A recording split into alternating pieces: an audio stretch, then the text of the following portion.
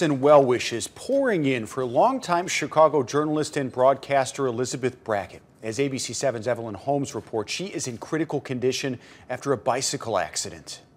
We know that Elizabeth is tenacious. There are prayers from colleagues for Elizabeth Brackett as the award-winning journalist remains in critical condition in a coma and on a respirator following a serious bike accident along Chicago's lakefront.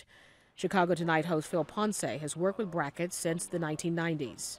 She is one of the most competitive people I know, and I know she's going to bring that spirit as she fights for her life.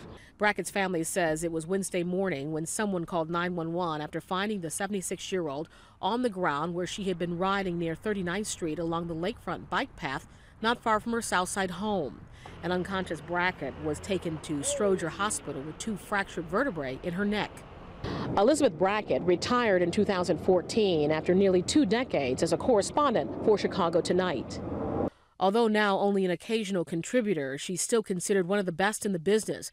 According to a story on WTTW's website, station management says Elizabeth's contribution to the station have been immeasurable, adding WTTW has greatly benefited from her boundless energy, astute news sense, and exceptional writing ability. We hope to enjoy many more stories from Elizabeth in the future.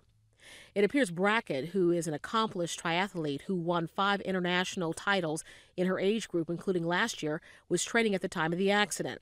And while details about what exactly happened are not clear, what is evident is the love and admiration for Elizabeth Brackett as she fights for her life. If she can bring 1/10 of that focus and 1/10 of that competitive spirit to what she's facing now, then I'm optimistic she has not done the last story for us. Evelyn Holmes, ABC 7 Eyewitness News. Hey, if you like that video, be sure to subscribe to our ABC 7 Chicago YouTube channel.